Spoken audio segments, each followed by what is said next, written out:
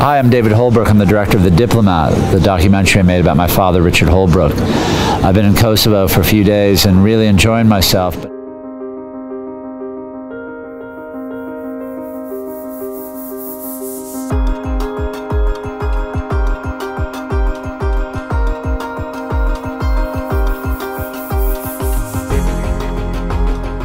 But also really touched by the stories I've heard about my father. I know how much he cared about this country, but to hear how much you all cared about him has meant the world to me. And I really look forward to coming back here with my family, with my kids, to show them this great country and have them see what his work meant to you all and how it changed the course of the history of Kosovo.